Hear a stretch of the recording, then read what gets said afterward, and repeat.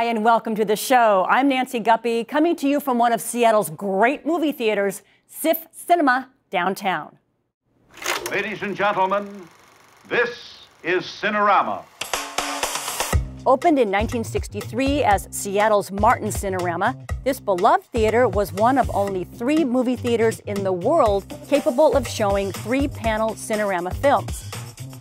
In its 60-year history, the theater has been through numerous ups and downs, including nearly being turned into a dinner theater in 1997, before Paul Allen swooped in, bought the building, and initiated a multi-million-dollar restoration. After a brief shutdown in 2020 due to COVID, the Allen estate sold the Cinerama Theater to SIFF, and in 2023, the newly renamed SIFF Cinema Downtown opened its doors for business. From the large curved screen, state-of-the-art sound system and projection capabilities, plush seats, sparkly lighted ceiling, and of course, that legendary chocolate popcorn, SIFF Cinema Downtown delivers a movie-going experience like no other. For the theater's full screening schedule, go to SIFF.net. We've got an excellent show for you, including Mini Mart City Park. When we found this project, it was an old abandoned gas station with legacy pollution 16 to 20 feet below the surface. Calder at Sam. And music from Stereo Embers. And we'll begin with Tina Garrick Albro's homage to Metro Bus Line number 7.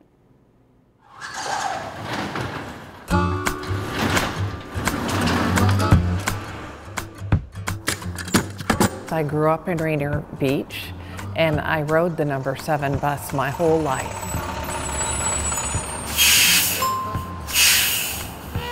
I like to say I learned about life riding the number 7.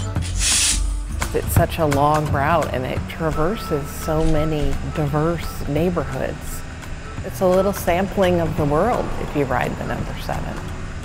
Rainier Valley has changed a lot, so I'd like to preserve a little bit of that history. The Columbia Hillman Arts and Culture District, they started putting the word out that they have these small grants. So I decided to apply for one of the grants, and that's how it came about.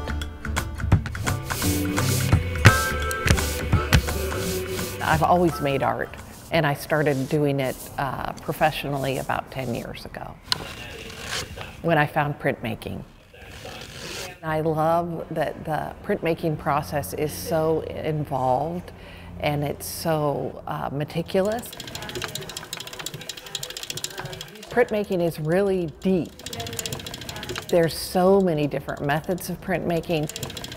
There's dozens of different processes and you can combine them. So I feel like I found my home there. The colors work. About 20 years ago, I told my husband, I need to write a short story called Riding the Number 7. I never wrote that short story, but I did a series of collagraphs, which is a kind of printmaking of the number 7. I started that about 5 or 6 years ago. And this is the way I've expressed my story of riding the number 7. I set an intention in 2021 to work bigger, but I wasn't thinking I'd work this big so fast. To be really honest, I learned that I still, at my age, like to bite off a little more than I probably should.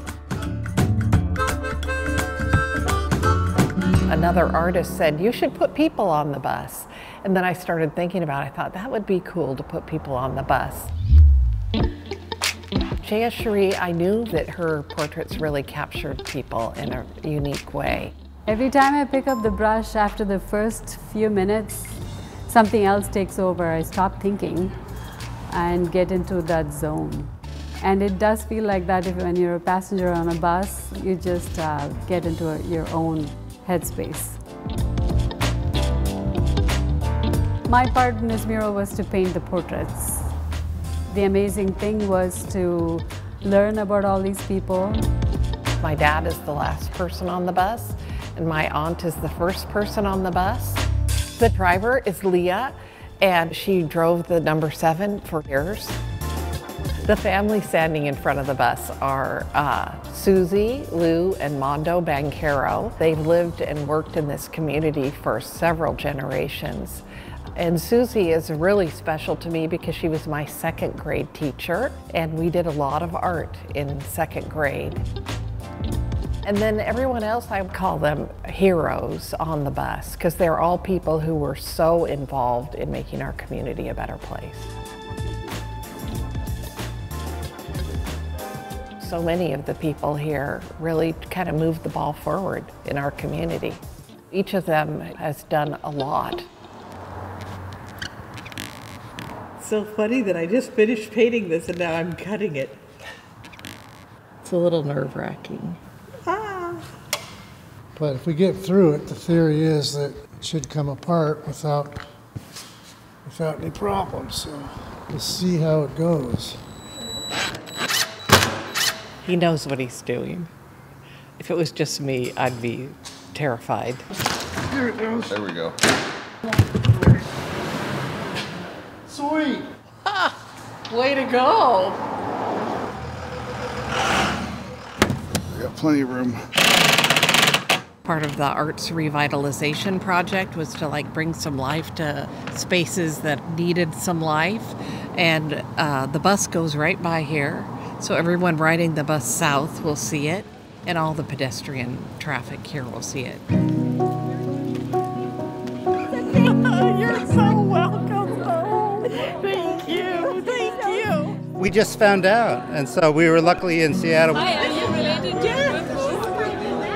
She's your mom? Oh my gosh. She wanted to see her mom's painting. I'm so glad you're here. Captures her perfectly.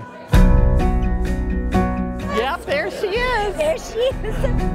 I'm touched. It's just nice to be recognized. I'm 60, so thank you. It's just been really exciting to see what she's done with this. I just really love the mural. I think it's so perfect because he rode the bus a lot. He didn't drive. Without these types of things, statues, murals, things that help us know who we are as a community, it would be a very boring place. Every other place would look the same. I don't know if he ever rode the bus, but it's representative that he spent 95 years in Rainier Valley, so it makes sense. I hope they say, oh, it's the number 7. And then they look at the people and they think, who is that? And then they learn more about their community's history. I don't know where it's leading next. It's a journey, you know. We're all on some kind of bus. I'm on mine.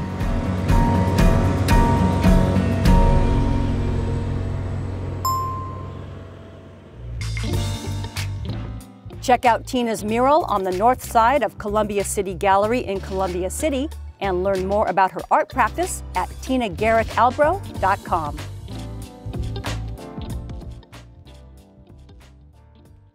The band Stereo Embers went their separate ways a few years ago, but there are rumors of a possible reunion, fingers crossed. So with that in mind, here is Rob Benson, Tim DiGiulio, Ben Brunn, and Cassidy Layton from their 2017 performance of Wagon.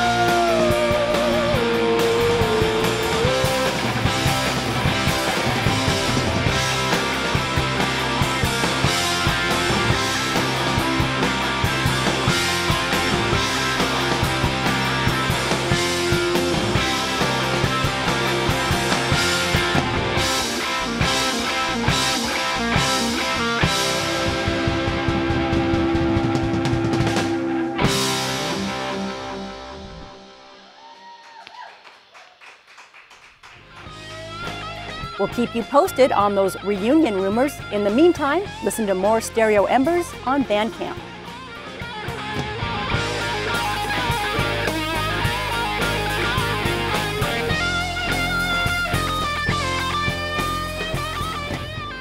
SuttonBeresCuller. That's John Sutton, Ben Beres, and Zach Culler are Seattle-based artists who have collaborated for over 23 years. SBC's projects have ranged from installations to performance, public projects to straight-up gallery shows. But in all cases, the trio's aim has been to engage and provoke unsuspecting audiences with artworks that are often not what they seem. Case in point is their latest endeavor, Mart City Park in Georgetown. Hey, I'm Ben. Welcome to Mart City Park. Come on in.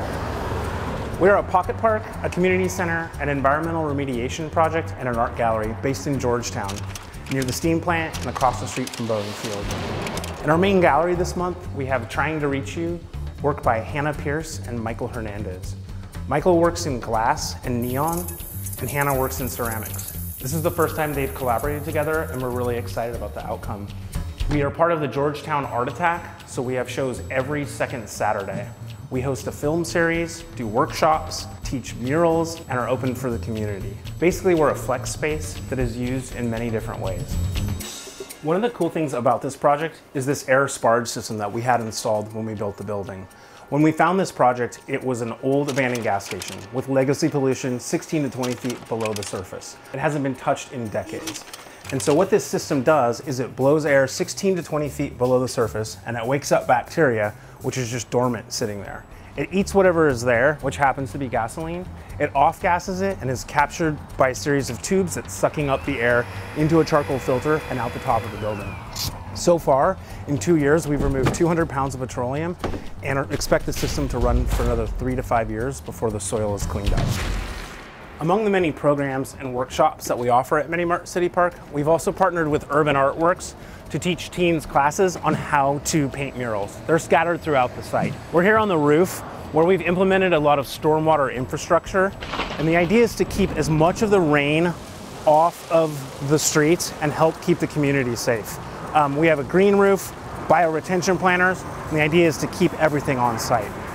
We also have good news that we just acquired this property next door where we're going to expand a kitchen, classroom space, and then eventually we're going to implement an artist in residence program on the top floor. We've had a ton of support from the community and the city and the state, and we'd love to show you the space if you want to stop by. Well, thanks for the visit today. Learn more about Mart City Park, including hours and location, at minimartcitypark.com. And see the broad range of SuttonBeresCuller's artworks at the trio's Seattle gallery, graycusera.com. And now, a short list of art events for your consideration.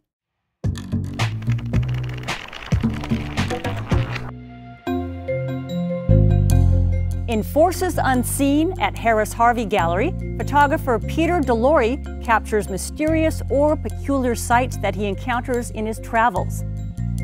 These unexpected still images suggest the evidence of forces that are all around us, yet which remain unseen except for their effects on our natural world. Forces Unseen runs now through January 27th. Pacific Northwest Ballet is bringing back their beloved rendition of Swan Lake.